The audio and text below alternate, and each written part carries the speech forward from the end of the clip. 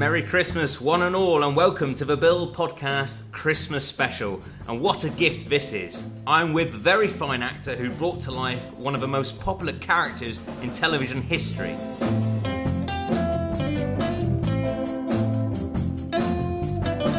This Sunhill hero appeared in more episodes than anyone else, and he's achieved a great deal more before and since.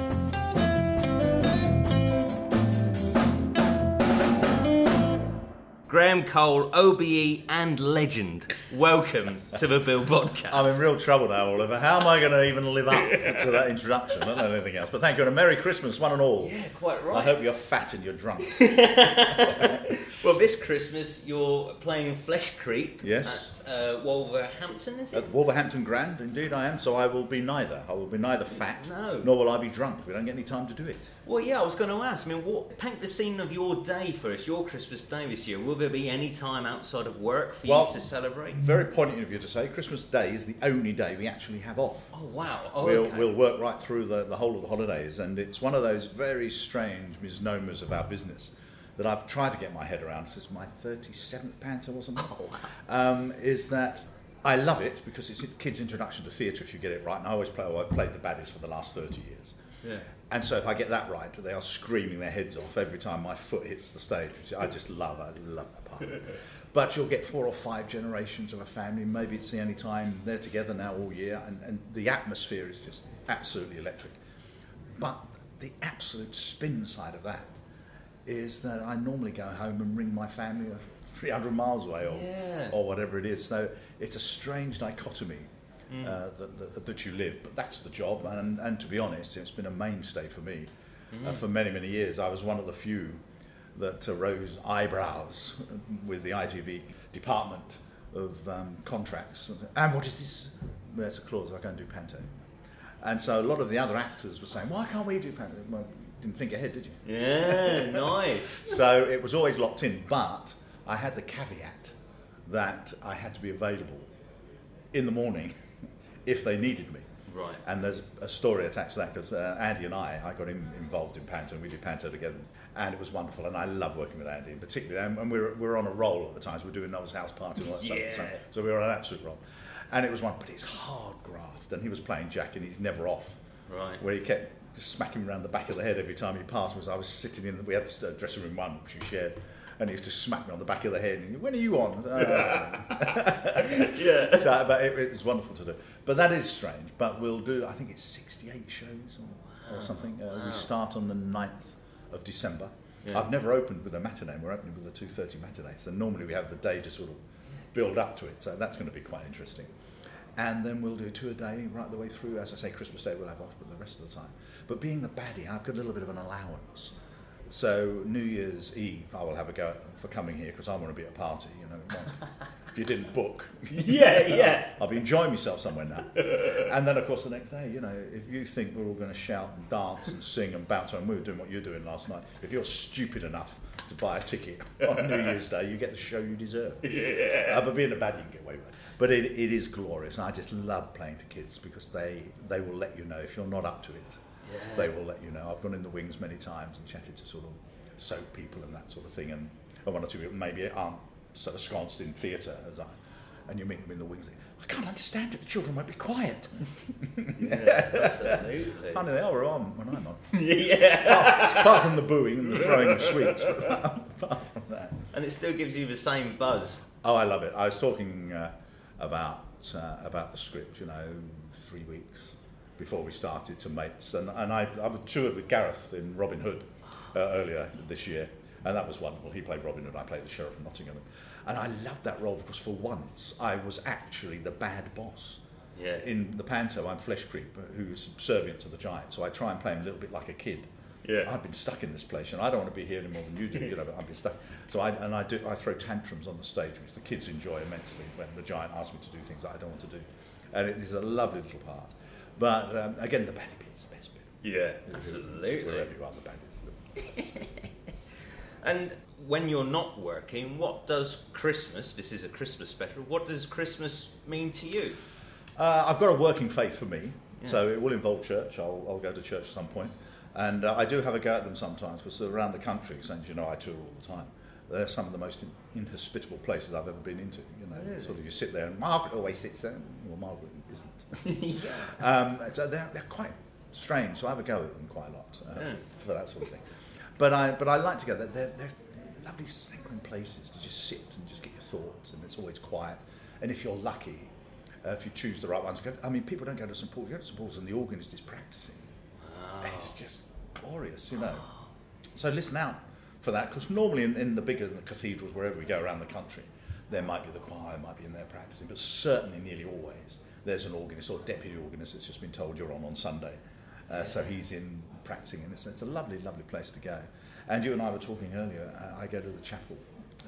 I live in Kent, so I go to the chapel at Biggin Hill, the RAF chapel, and it's beautiful sitting in there, just thinking, because all the posters and the flags and the monuments and the awards that are in there, and you just kind of touch the lives a little bit. And I think because we live in such a strange world, we the actors, because we kind of, I walked through here and got a few nods. Yeah, you're quite right too. Someone took my picture on the tube. All right. And as I walked away, I patted him on the shoulder, said, "Subtle, but you'll never make a spy." And he went into hysterics. As a builder, a big hulking guy, he went into hysterics. But you get so used to it, Oliver. You get so used to people, and it will be horrible and heartrending when it stops. It will come, I guess, at some point when that happens. But it is extraordinary, and that is totally down to why we're here. Yeah, that's down to the bill. It's extraordinary link. And it's been quite a year for the Bill fans, 2017. Though as we talk, quite a controversial recent bit of news. So the Drama Channel, you were very supportive and very much involved in the press to launch the Bill Rewind on the Drama Channel. Fantastic buzz in all the tabloids. People thinking the Bill's coming back in a new life. But they've just announced that they're skipping 10 series, and I'm guessing you were as surprised as all the fans were. I have to say that Mark and Trudy, because they were the original from Wooden Top, were sort of the two mains, and then Eric Richard, was hugely influential with the Drama Channel and talking to them and planning it and that sort of stuff. And then sort of us lesser ones followed in their wake behind them, which was lovely. But you're absolutely right, we were as well. Devastated is not the right word, because we work with these companies, and so do you. Yes, so you're well aware that at a whim. As I've always said, and this is very naughty over Christmas, we'll give a bloke a suit and a desk and he'll ruin something. You just don't know. You know more than I do about sort of viewing figures, and I'm assuming that's what it's about. But Drama Channel, as you look, so when Forwards and Horses are on, it's sort of off the scale. Yeah. But then as it goes into the other shows, it dribs and drabs. And I'm still amazed, because I'm stopped all the time, where people are saying how much they're enjoying them. And again, we're sat in the City of London here. You will see London skyline change in the 27 years that it was on, because so did we. They were literally, I swear not, we got called sometimes, a location manager, and we're off to these locations. Oh, it's great, it's so atmospheric. And when we arrive, they've knocked it down. This whole wall that he had disappeared, and to try and find a cobbled street if you wanted to redo those feet, it's going to be pretty tough. To find it so that it's not well lit, or it's not signposted, or there's not yellow lines and all that nonsense around it. Because I don't know if any of you know or not, but there's about 6 of those feet recorded. Well, you'll know, because this is your game. Yeah. But for the titles, however long the titles were, they had them wandering along it. Because we all wanted that job. We all were desperate for that job, because we were to get repeat fees. Oh, right. But alas, they didn't. They gave it to Karen England and Paul Page Hansen, who were a couple of guys who used to come and do a lot of background stuff with us. And they got it. But then, of course, they just got a one-off payment. Yeah. But that is the number, wherever you go, it's the number. Are they your feet? Yes, in the dress. Yeah. Is usually my answer. You get the best bit. You're at the very start of all those episodes in the 90s. Yeah, after a while, and I have to say, I've always been such a great relationship with the Met and with policemen around the country, of which I am so honoured and really do cherish. But the guys in those early days, you say, who is that driving that? It's too old. It shows us in a bad light. I can't really say. I don't get the poor guy out of a job. Yeah. But if you look, was it Trudy that was beside him? No, it's supposed to be. I think it's supposed to be. Where it's people who don't unlook like Eric and Trudy, but it's not them. Oh, I see. Oh, that was the mask? That didn't work, No, not in glorious HD telly. In the beautiful old robot. Yeah, that's right. Yeah. And then they upped them. I think it's series 9 or 10. And well, I know Trudy and I were doing one, and I always call those that sit beside me when I was doing all those cast stunts the White Knuckle Brigade, of which Andy Paul was president. Because they'd have to sit while I literally was doing all the stunts. And we shot that at Bow. All right. It was Sun Hill was loosely based on Bow Street, very loosely based. But if you needed a cop shot, that's sort of where it was. And if anyone knows that, the road where Bow Police Station is still there, it doesn't have the horses and things anymore. But as you go down toward what would be Blackwall Tunnel, there's a little church and then the big flyover literally behind it. And my pull-in stop was in front of the church. So as we come over the bow of the hill, and of course we're getting on our head all the time, and we stop, and the director gets out, well, can you do it a little bit faster? You know, I go as fast as you like, but you know. And we did it 3 or 4 times. But each time we're getting faster and faster, and each time I had to pull in and handbrake it to stop before we hit the railings of this church.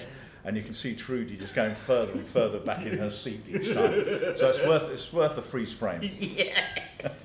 And it was so lovely this year to see you all reunited. You were on This Morning, and you had the UK TV did a live Facebook quiz, which you should be doing mastermind about that the bill. You know your stuff. Well, I'm a bit of a, you know, when you love something, and I choose that phrase very carefully. It's easy to remember and to recall, and it's in my bones, and I talk about it daily.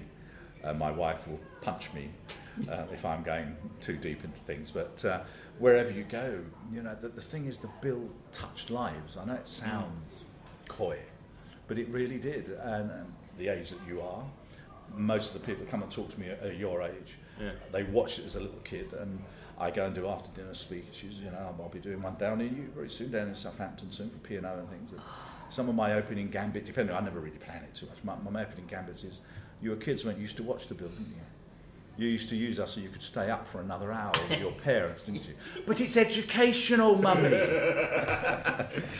So, and that's your link with the audience, you know, and it's what have we been off 8 years? 8 years, yeah. I think, you know, that's a stunning amount of time for people to still absolutely recognise you with their busy lives and everything that's going on. And I expect policemen to, because they usually will come up and have a little go, you know, come up behind me and try and frighten me and that sort of thing. But I get a lot of those guys I meet with commendations and things that I do with the Met and stuff. I'm very fully still involved with the Met. I think a president or ambassador or something for the volunteer police cadets, which is fantastic. So I meet all the youngsters that are coming through. It's very special, and I think the reason it works is because we had to go and research it. As you know, in those early days, one car, one camera, one boom op, one lighting director, no rehearsals, go do it. We had a read-through originally in the first hour-long days, but people forget we only made 8, was it? I think 8 to 10. 12 episodes in those series. And then it moved, you know, snowballed, split into all sorts of weird ones. But when you go and you got the scripts and stuff, and they came to me, and Peter Grigine, bless him, said to me, you know, that we want him to be a real experienced, the most experienced cop. It doesn't matter whether it's CID, DIs, whoever it is, he's been there, he's done it, he's seen it, and we want him to be able to sit back and go, well, when I was, you know, and all that sort of stuff. And the only way you can play that, Oliver, is to go and talk to the guys who do it. What was lovely is our script and our production team would talk to sort of senior officers and get all that sort of side of it. But my job, I always thought, was, okay, this stop and search, what does that mean? How does the guy interpret that? That's got to make it work on the streets. And as you know, every new parliament, they change the parameters of it, or whether it should or whether it shouldn't. And that was great. And then what I decided to do, foolishly or not, was to playing for policemen. So I would be out with the guys, as you know, I used to sit in the back of the area car 3-4 times a year and just go on shift with them. Or if I was at Hendon, I did the driving course there about 8 times. So I could drive Sierra 1 on the streets of London. We didn't have to shut the streets off because I'd done the course with the boys. I think they appreciated that. But more and more I used to pick up little bits, and so I would throw in these odd lines that only policemen would understand. So it was really cool. Well, I mean, they give me the hand, you know, driving down the street behind an IRA guy. I think he's coming on soon, the episode. And he says, pull back, Tony, and the guy's got guns. Yeah, we used to have, but they took ours away. And there's stuff like that that you just, you know, okay, you know, just do it just for the guys. I did a bit of filming with ITV. This is 4 or 5 years ago now. We filmed a day in the life of the police with Birmingham Police, and I did the overnight shift.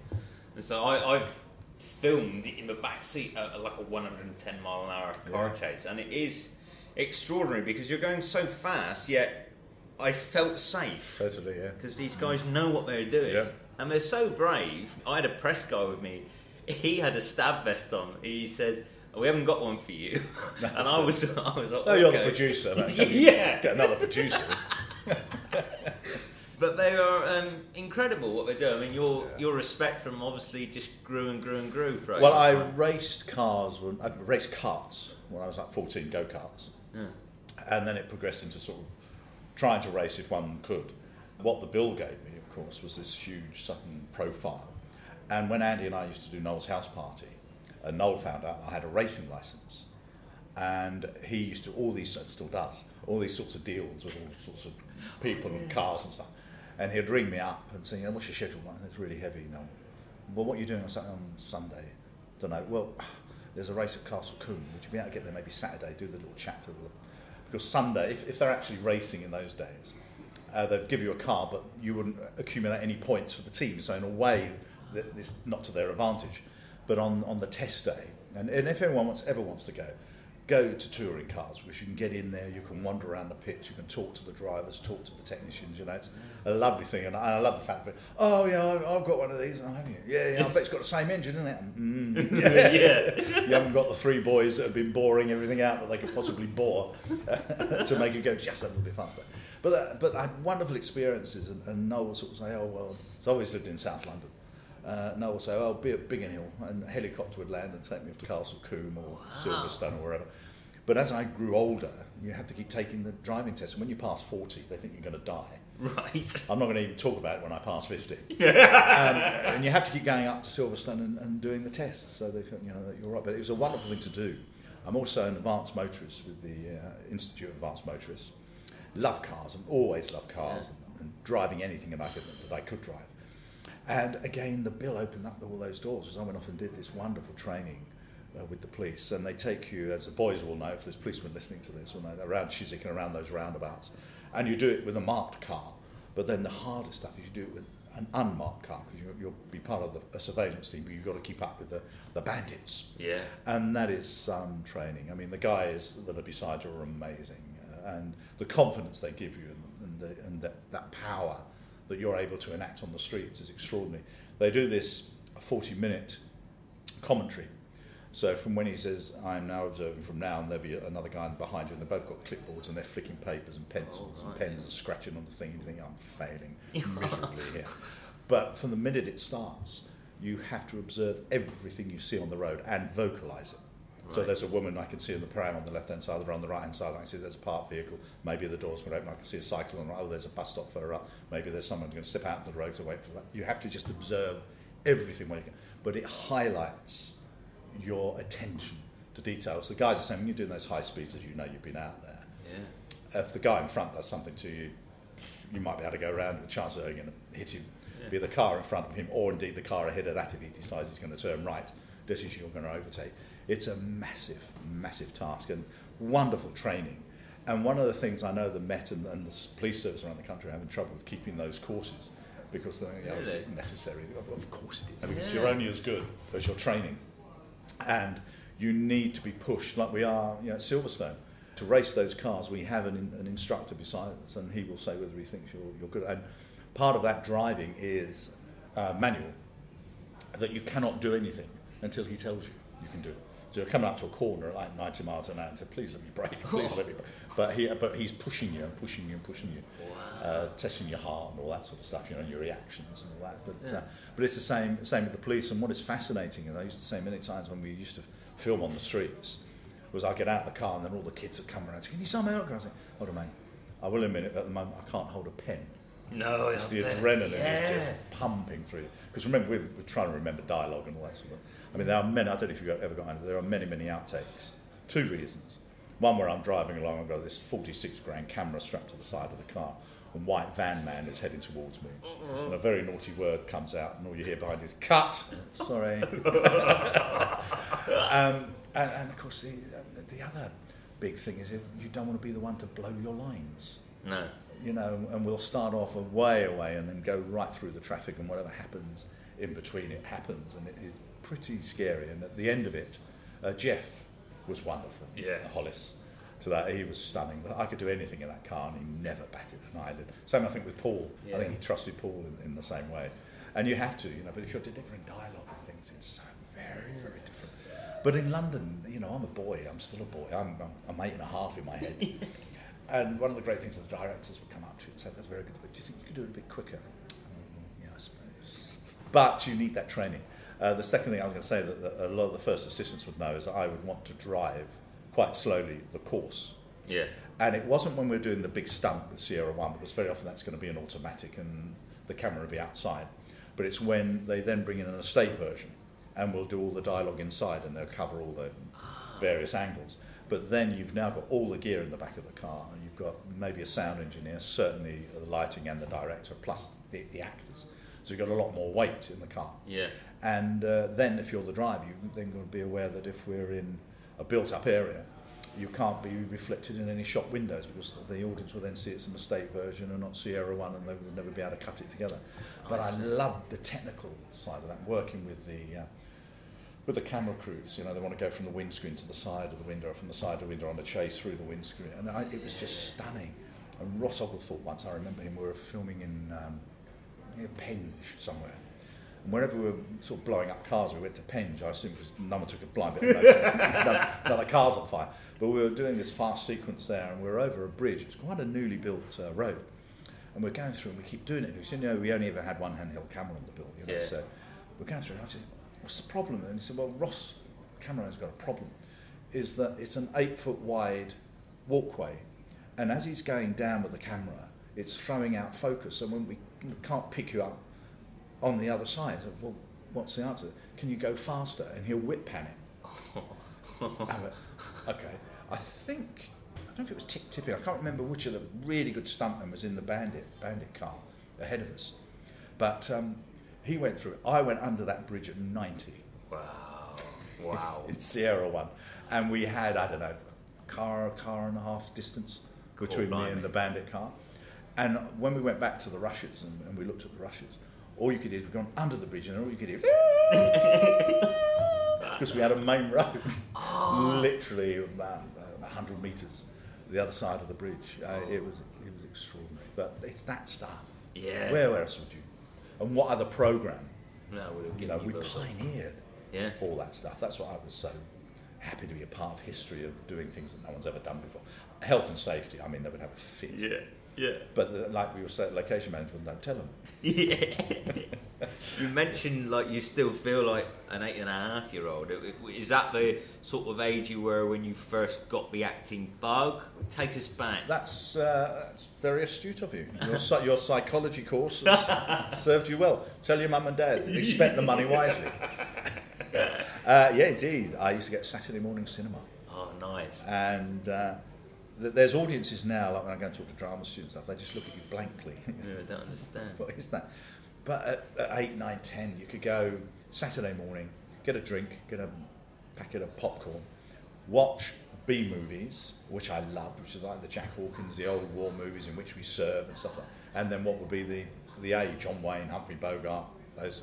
And carefully chosen for sort of boys. Flash. I was never really into Flash Gordon, that stuff, but right. I know a lot of the lads were. I much preferred the war movies or the cowboys, that sort of stuff. And you know my character quite well. I always felt that I should reward those that watch the bill, and every now and again, if I thought Stamp had done a good job, I'd do the John Wayne slow walk back to Sierra 1. That's where that came from, and I wanted to do that. Alas, if I have one sadness in my career, it's not doing more movies. I love doing them. I've worked with some great film actors, and I'd love to have done, but it's this country, for some unknown reason, as you will know in all the interviews you do, if you do theatre, you sort of can't break out of that and get into television or film, or if you do TV, they won't let you into movies. It's a strange, but I think it's more about the management structure than it is about the artists. because I think they feel they can sell you, but they can only sell you like that. But where in actual fact, as you know, I did rep for many, many years. Yeah. And your audiences would come in, and you grow a full beard and you shave bits of it off and put a stone in your shoe so you walk with a limp. I mean, there's all sorts of things you would do. And the audiences appreciated that fact. I mean, other than the greatest gift we've got, which is, of course, our vocal cords, where we can put in accents and all that sort of stuff with it. But your audiences would run with that and would see you do that. And I think it's really sad that TV execs don't say, we are actors, give us the characters. Yeah. And we'll go and we'll play them. And there's when you've been in the bill as long as I have, there's this big stigma about being stamp and stuff. Well, I define one, you don't go and watch anything, you don't watch an old house party or any of that stuff. There was a little bit. I was playing a copper as well, but there wasn't a bit of stamp in that. You play whoever it is they give you to play. And I think it's rather sad that, particularly if you hone your craft, as most of us do in theatre, so you're playing myriad parts from Chekhov. I mean, for instance, my very first job down at the Coventry Belgrade, we were doing Calamity Jane. We were doing upstairs, and during the day we were doing the Seagull for schools. Wow! So I had like a diverse change in that. What you're wearing now, I don't know, but I hope it fits the words. It was an extraordinary time. There was a girl, Linda Michelle, was playing Calamity, wonderful, wonderful actress, who is now one of our greatest crime novel writers, Jane Dennison and Linda LaPlante. That's who she became, and I meet her every now and again at charity functions. You still haven't written me a role, bitch. Well, yeah. Well, in fact, 3 of your more recent TV and film roles, by coincidence, have seen you reunited with some of your former Verbill colleagues. I mean, you did a marvellous Doctor just a couple of years ago. That was stunning. Lovely role with Headmaster. Lovely writing. Yeah, lovely, really, lovely writing. He's stuck in the past, isn't he, that character? Yeah. He's having a real rough Didn't time move. of it. Yeah, didn't move. Yeah, me and Robert Hudson. Yeah, and Chris Walker. Yeah. So, is that a coincidence? 3 Verbill? Well, 80s it was legends, Ian White directed it. It was he who rang me up and asked me would I like to play it, and they sent me a script. And fantastic. I didn't really know. Well, I knew Chris obviously because he directs there as well, as I'm sure you probably know. But I didn't know about Robert until I got there. Then we were like, we've got 3 days together, and we're filming away, and we're stood in the car park, and you sort of say to them, because it's BBC, have you got any publicity people kind of on this? And, no, why? And that's what I don't understand about my business. No. Because it's about your audiences. Absolutely. And the audiences would love to know that, and maybe that might bring a few hundred extra in to see how do we do it, and how do you change and all that. But it was extraordinary. We just took pictures and put it on Facebook. Right. Thank you, Facebook. Yeah, exactly. I'm on the rules. It defies sometimes my business. I think we're in communications. This is it. Well, because it's extraordinary. I mean, I'm not in casting, but I can assure you, if I were, I would be just lapping up opportunities to be casting my heroes. Yeah. But you've got the audience watching Doctors are probably a healthy amount of the 18 million who are watching the bill. Yeah, for sure. And seeing you, it's a treat, it's a reward for the audience when you're on screen, because people love watching you. You're a very likeable man, and you always play. Your likability as a person comes over in your part. Even though he's horrible. yeah. Well, because that's always one of the interesting things, when I go into Panto, and I do work hard at being a villain, is that he's got to be bad, otherwise the rest of the cast have got no one to play to. And the kids, my first this entrance can be a little bit difficult for me because it's written slightly different, but normally my view would be, certainly if I'm Abanazar, if 2 or 3 kids are not taken out my first entrance, I've done it wrong. Right. and from then on, and with Gareth when we did Robin Hood, that was just stunning. Playing the Sheriff of Nottingham was stunning. And the kids, the cacophony of noise as I walked out was just fantastic, absolutely fantastic. And that's what it's about. And you're right, it is the same audiences. I know people. We always used to get this thing. Well, what are you? Are you so? I don't care. No. 18 million people are watching us. Who cares what they call us? Absolutely. It makes no difference what they call us. I don't care. I'll be in any. I'll go to the soap awards. I'll go to the drama awards. I'll do the NTAs. Anywhere you like. I don't care. I think that was one of the Bill's problems. Strangely enough, is whether you went to the yacht club with the Hooray Henrys, or whether you walk down the street in Sainsbury's and Marks and Spencer's or Waitrose, and there are other stores available. People come up to you, and that was the great gift of that show. And every now and again, sort of execs. I went to Australia many times, 8 times on the back of the bill, doing these PAs and things, and we could sell them easily. But I'd go to the team and go, can I have like 30 T-shirts, 14 hats, and I'm going to throw out badges, we used to have different colour badges and stuff. And a box would arrive in the dressing room with the invoice, and I'd have to pay cost for No way. And you actually think, there's something wrong here, boy.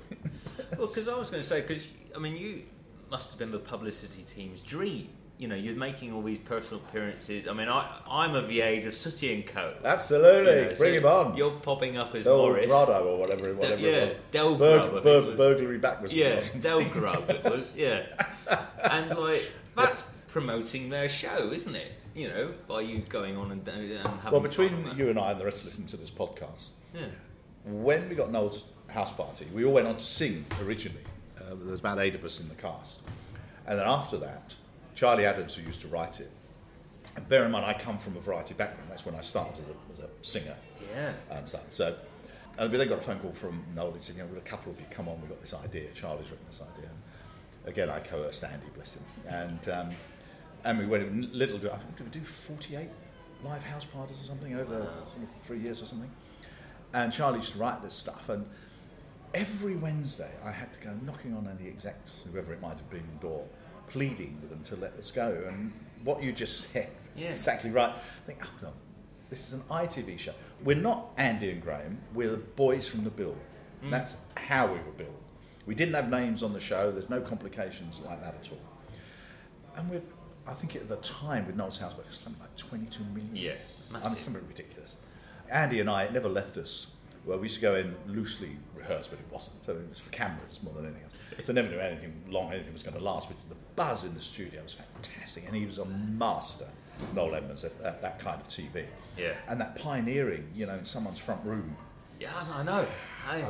Just keeping it quiet, just secret, getting all the equipment in and stuff. And absolutely massive manoeuvres were involved, and then live satellite links and things. It was incredibly part of it. But Andy, big Arsenal supporter, drove me mad in Sierra One talking about, "You lost!" He'd go on and on and on about it. He used to go to the World of Sport studio and go with the boys and watch all the matches live, and I'd wander off to see what was going on. Doctor Who would be in there or something else would be going on. It's a wonderful thing about BBC and why I desperately wanted to save it. Yeah. 22 when I first walked into that building. Oh. And you sat in dressing rooms there and think, who sat here before you?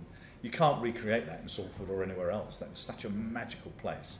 And live, biggest recording studios, almost, certainly in London, nothing to get anywhere close to it. You've got to go to Shepperton or something like that to build those, and they've got to build it. 480 odd seater live theatre we used to do, live TV from there, Noel's house party. But yeah, I had to go in there and sort of, please let's go and do it. It's a 2 minute, and the thing that Andy and I, because they asked us to do other stuff, and no, we just do that. And what I loved about Charlie Adams, he came up after about the second or third show. And we always learnt it, Andy and I. It was on autocue, but we always learnt it. So I love props. So we had loads of props and things. And Charlie came up to me about the second or third show and he said, "I've got this idea, and if it works, okay." And so Andy comes out, and I'm just beside him. I mean, I'm the inane one. He's the brains department. And he goes, "We had a stakeout at Heathrow Airport." I'm like, "I had chips with mine." And from then on, that became a running theme. And seriously, as I used to go around, people would shout it out. And the reason it's in my head is only 18 months ago, we were at Wisley at the garden, National Garden Centre. We were wandering around there. I love my gardening. Cherry's the brains in that, my missus, but we were there looking at the plants. And they got this sort of little train that you can go on with the old people. Oh, lovely. And as it went, the little guy's got a little thing, and as a bloke actually went past me, he just shouted, "I'll have chips with mine." No way, isn't that magic? Well, how long is that? Yeah, 22 years, maybe? Must be. Yeah. Must be. And you think that's what good television does. Yeah. That stays in their mind. And they knew it was live, and some of the execs would come and Noel would ask me to go and talk to them, and they want to dissect it and analyse it. And so there are just some things when it's live, just take the ball and run with it for as long as you can keep hold of it. Don't question it, just say thank you and go with it. But they wanted to structure it. I mean, Andy and I, we used to seriously, Oliver, we used to stand on a little 10x8 plinth in semi-darkness, listening to the audience, tiniest little monitor that didn't want any light running over behind us. Tiniest little monitor, what they're doing. They never really knew how anything was long it was going to last because it was live. And then suddenly the lights would hit you, the doorbell goes and it opens, live to 22 million people. Yeah, what a buzz. That's the job. Yeah. And that is just... And sometimes we'd stand there for 20, 30 seconds, we couldn't utter a word. They were just screaming. It was extraordinary, absolutely extraordinary. Now, you talk about things sticking in my memory. I mean, we're diving all over the place here, but it's good fun. Have you read my book? Yeah. Is an episode of a Bill. Now, I only watched this again for the first time since it was transmitted yesterday, but I remember it. I mean, it's on DVD. I've got. So it's not on the drama. No, okay. Although it will be soon. So I was watching Dashwood on drama. Quite right. Yeah, we're enjoying Dashwood. Yeah. But yeah, taking sides. So it's after Simon Atwell's been run over and Stamp goes to his funeral. Yeah. Now, I haven't watched this since the original transmission, but I remembered distinctly the way you said that you'd come to pay your respects. It was lodged in my memory 19 years later, and watching it again, it still moved me. And well done, it's a knockout performance. You play. To me, you're at your best when Stamp's broken. When everyone's favourite copper and hero, his world's turned upside down. You play that so well because you're believable. You're not going over the top. Here's a man whose world's come crashing down and he's helpless, you know. And it's such a moving moment, you know. You come to pay your respects. It gets slapped in your face, you throw the flowers in the bin. But I remembered that from transmission, original. Do you know what you just say? And it doesn't. I don't mean this at all lightly. That's why we do it. Yeah. That's why you act for a living. Particularly, it's why you do theatre. Yeah. Is people will see you years and years and years later and go, "I was in the night." Yeah. The reason that I particularly am humbled by those words is that everything in TV, and you work a lot in film, is almost against you for that kind of work because of the time schedules, because of what's going on around about you. Melvin's funeral, right. A while ago, when I give that eulogy, that's right. We did all day with all the faces in the room, everyone filled with the church, and I was waiting and saying, okay, now we're going to do your bit, and so okay, we'll break it for lunch, and then they cleared everybody, and when I did that speech, I had no one, no way, to play to. No one at all. And it's then when you pull on all of your resources of remembering where you were and what family or friends you'd lost to recreate that. And because we're only one handheld camera, we also have often, you know, they put it on track and stuff. Yes. And when they do that, there's very little actors can do to help the cameraman. He's fixed. Whereas normally we can just move just a little bit, we can see they're in a little bit of trouble, so you can move and that sort of stuff. But when it's emotional, most of us move with emotions. Yeah. Nearly everybody does. And it was extraordinary. On the eye lines, I had to remember where everybody was sitting, because I knew when they cut it, they will be cutting away to various people. The reason I say that is because that's the techniques, that's what we're paid to do. But it makes it so much harder. Well, yeah, quite right. So much harder. I'm amazed by that. I mean, because that episode is a real changing of the guard, isn't it? Because I mean, Mark Powley's left us, Colin Blumenauer and Robert Hudson come back as their little guest bit. Yeah. But that's the real time, isn't it? When move base. Yeah, that's right. Andrew Paul, Hugh Higginson, Tony O'Callaghan, you all become centre stage like for the next decade. Yeah. And that must have been... And of course, you never know. People always assume that I knew I was going to be there for 25 years. My contract was 6 monthly. Right. It always was from day one. Yeah. And as indeed all the other actors. So if you're naughty, they can elbow you, or if the writers... I mean, I've always found a bit of a... people in my industry will hate me for this, to mention this. But then again, you know, we can't take your character any further. You know, that really is a slight on you. Your writers' writing capabilities, but that's what they always say to you as a sort of a get out sort of clause, I suppose. But we're only as good as the words, and when you pick up those scripts, and certainly when you've been there for a while, there's something very magical when you realise this writer he knows where you're coming from.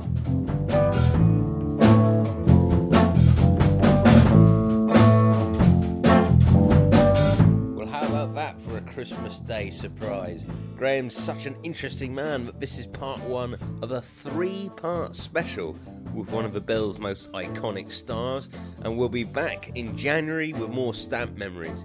In the meantime, Merry Christmas. Here's to a happy and healthy 2018.